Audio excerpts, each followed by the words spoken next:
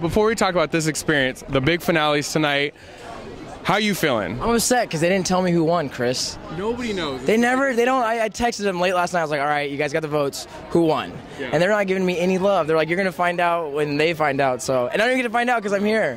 Who are you leaning towards? I mean, now that the show's done, you don't have to be as neutral. How are you feeling? You know what? I was like, I wasn't the biggest iconic fan in the beginning. Like I said on the show, I was like pretty upset but they've grown so much on the show, and I feel like they've done so much, and they've been getting like a lot of mixed reviews lately. Like I think they deserve it as well as I Am Me, and I Am Me has continued to be themselves and continue to grow. So really anybody's ball game, really.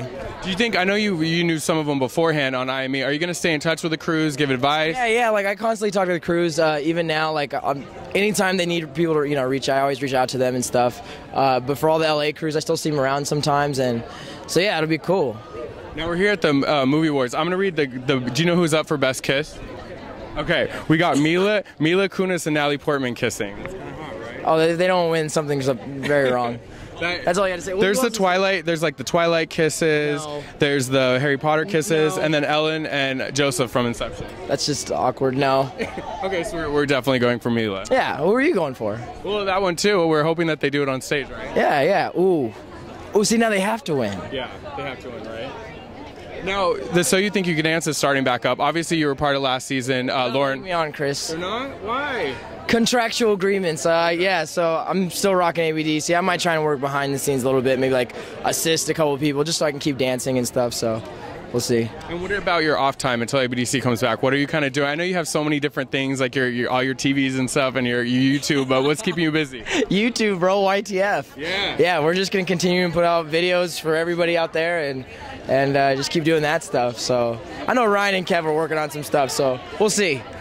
All right, and then lastly, if you could, would you want to do a movie thing like this? A movie thing? Be in a movie and walk the carpet as somebody in a film? Yeah. Cause then maybe people would want to take pictures of me. I took this Twitter photo. You guys love it. I took this Twitter photo, and we're taking pictures, right? Like all the people are walking the red carpets. By the way, I love your passcode. That was really hard to figure out. I know. No one knows who I am, right? Sorry, these are my boys. So I gotta show you guys this picture. This is me taking a picture of the people that don't want to take a picture of me. It's all good though. We promised if we were taking pictures, we would take photos. Stanley probably took photos. No, he even did it. Stanley did me wrong. He's like this, and then someone came and he turned. Yeah, Stanley did me wrong. No love for Stanley no more. Here's taking a picture. All right, we'll have a good time, man. We can't wait to see you next, and we'll find out together who wins. Yeah. Tweet me so I find out who wins. I need to know who wins.